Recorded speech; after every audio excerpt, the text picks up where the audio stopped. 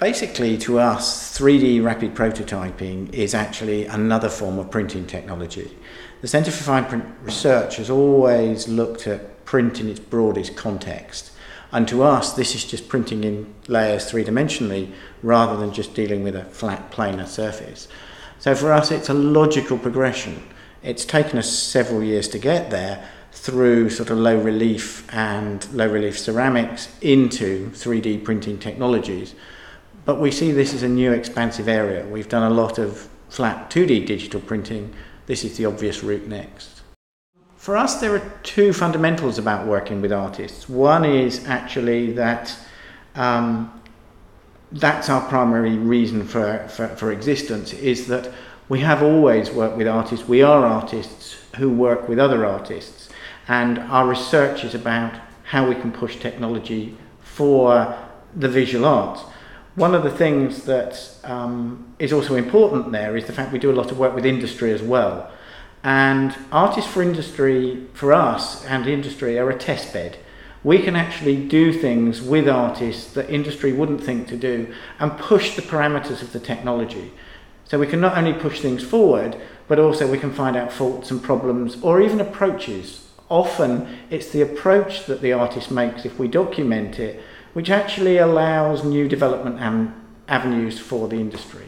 Most of the 3D technology has been designed for prototyping, for producing a model for further development, whereas actually what we're trying to do is get the artist to work on a more finished piece, which then gets exhibited and finished and isn't a prototype, but actually is the object in itself, a sort of one-off sculptural piece. We have a kind of range of technology. At a simpler level we have, or to us at a simpler level, which is not necessarily the case, we have the Z-Corp rapid prototyping machines, which just lay layers of powder down and a glue, a binder that binds them together. We have two of those. We have one that prints in colour and one which is just a straight, in essence, black and white, even though it only prints in white plaster. And we have the objects machine, which is a photopolymer deposition machine. And we have some very sophisticated sort of delicate CNC milling machinery, which complements the main sets of rapid prototyping. Across the university, in actual fact, we have a very wide range of rapid prototyping facilities. Fundamentally, our research project from the Arts and Humanities Research Council is specifically looking at what artists can and can't do with the technology. And in a sense, one of the things that's very interesting about these technologies are the things you can manufacture that you couldn't do any other way. You can make impossible objects and structures just because of this layering process, where you can make an object inside an object, or shapes and forms that would be very difficult to create in any other method. One of the things that the centre wanted to look at wasn't just the production, but from the capture right through to the manufacture. So we have scanning facilities. We have a Z-Corp scanner, which you'll probably see later, and we can actually capture objects and then make adjustments, put parts together and carry on designing. So it's that from conception to completion is the approach we need, so that artists can come and they don't have to come part the way through the process, that they can come at the very start of the process.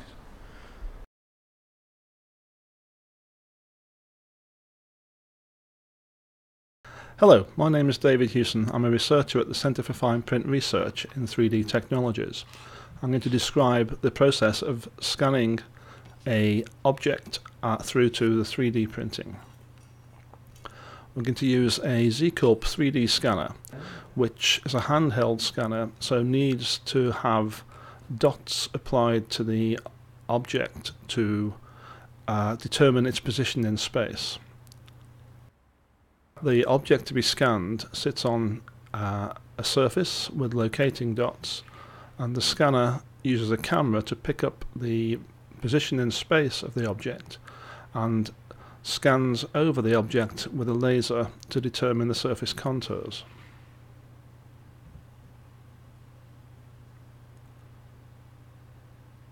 The surface is picked up on the Z-Corp software and generated on the computer. After the first scan, the model needs to be flipped to enable the underside to be captured.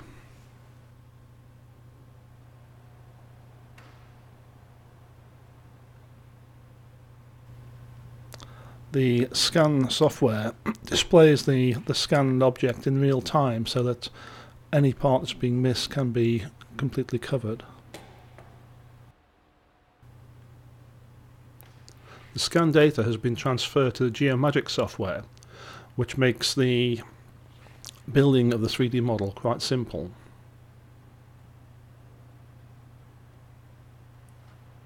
The original scan is oriented, and subsequent scans can be brought in and aligned.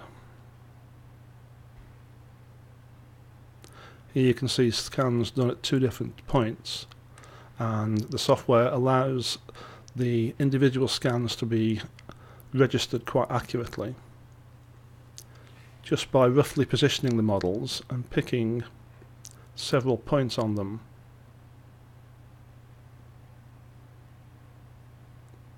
The software will allow you to register the individual scans.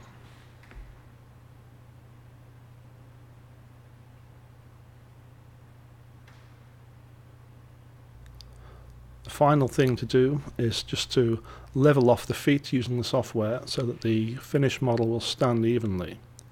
So it's quite a simple process, just a click of the mouse will fill in the area.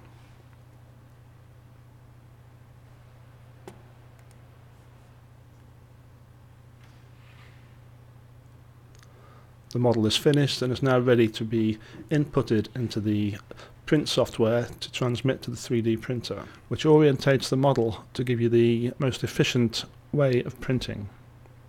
The printing process itself is very simple and is as easy as sending a document to a standard 2D printer. This is a Z-Corp 510 colour printer, just being set up ready to print the scanned objects. The binder levels are checked, the model setup is checked, and the 3D print button is hit. The printer works by inkjetting binder onto a powder bed. The software has sliced the model into layers, and each layer is sent sequentially to the printer. As the first layer is printed, the build bed drops and another layer of powder is spread across the bed. The unbound powder supports the bound area as it's being printed, and the model is built up in the bed over time.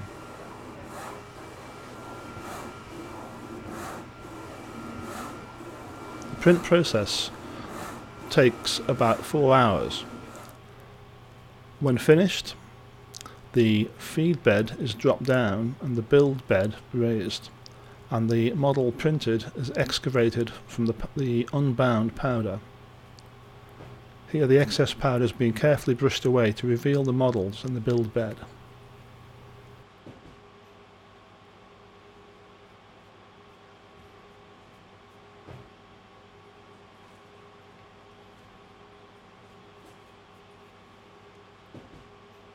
Unbound powder contained within the model and on the surface is then blown away.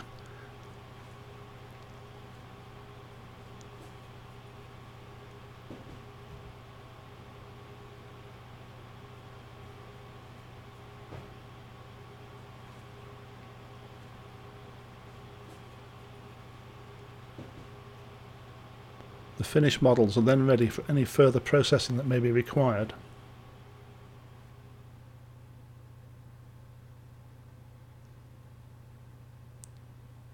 This is a 3D printed model of the unicorn produced from scan data, having been infiltrated with wax to improve the surface finish.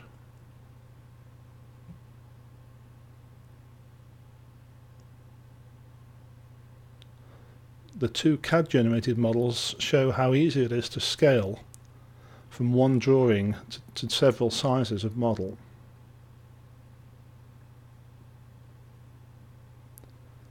This model of a building shows the colour range that can be provided and the fine detail possible.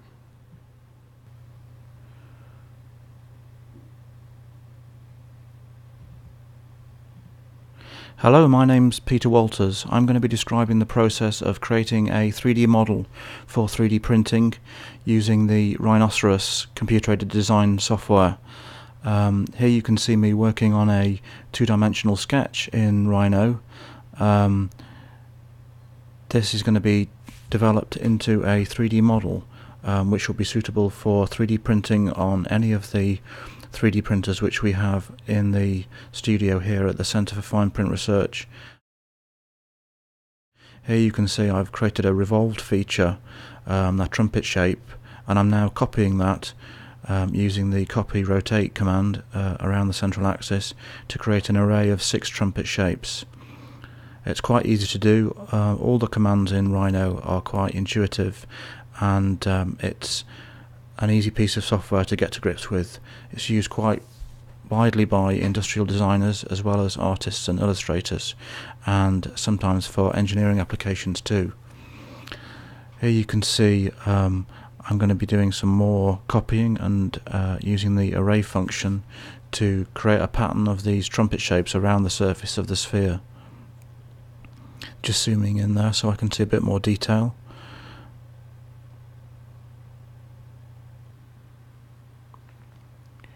One of the advantages of working with 3D printing is it's actually now possible to make three-dimensional forms which would be extremely difficult, or even in some cases impossible to make by more traditional processes. So here you can see I've modelled an outer form which will fit around the internal form to the right, and so when we move the internal form across and nest it inside the outer form, you can see that we have this compound object with one part fitting within the other. That's a form which would be probably extremely difficult or time consuming to make by a traditional process, and yet with 3D printing it's more or less a standard procedure to be able to produce forms this complex. And now I can show how easy it is to change the colour of the internal form. Because we have a facility for colour 3D printing, we can prepare the coloured model by editing the colours of the different surfaces on the model using Rhino. And here's the completed 3D model ready for 3D printing. The physical model is going to be built using the Object Geometry's photopolymer rapid prototyping system. Here you can see me preparing the model to be sent to the 3D printer, which builds objects by depositing a liquid photopolymer material in layers. It prints one layer on top of the other. As it's being printed, the photopolymer material, which is light sensitive, is in a liquid state, but once the printhead passes over, ultraviolet lamps are shone on each layer as it's printed, so the material solidifies. Here you can see the print is progressing. With each layer the object is getting bigger, and there the ultraviolet light is solidifying the objects as they're being built. The completed objects are now on the bed of the 3D printer. Once it's been removed from the bed of the 3D printer, the object is placed inside a water jet machine, which allows us to easily wash away the support structure from the outside and also from the inside of the 3D printed object, in order that we can see the complete object standing on its own. The Object Geometry's 3D printing system is a great way to produce physical objects very accurately, and a range of different materials are available for this system, including both rigid and soft materials, which allows us to test out designs even containing mechanisms and functional working parts.